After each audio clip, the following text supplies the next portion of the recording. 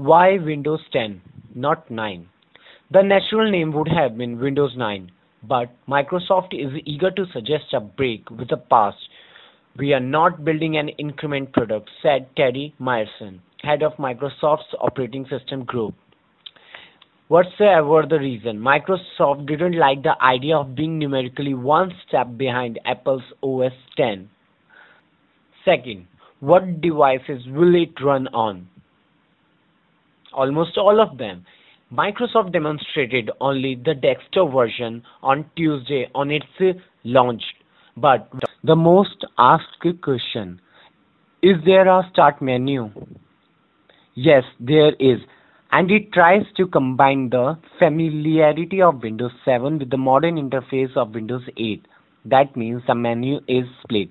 On the left, apps are displayed in the familiar Windows 7 style, while on the right are more colorful live tiles that opens the modern Windows 8 apps. Will I still jump between two distinct app environments? Apparently not. In Windows 10, we don't have that duality. How does it look now? With Windows 10, the familiar Windows metaphor is back. As you have seen that in Windows 7, you will be able to resize the new style apps and drag them around the screen. What else is new?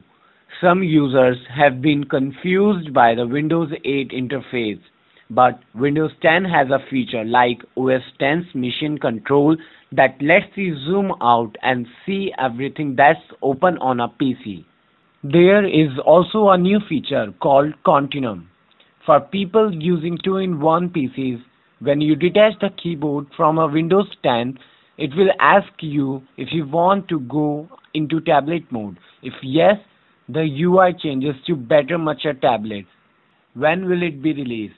The OS will launch around the middle of 2015 after Microsoft's Build conference. How will it be priced?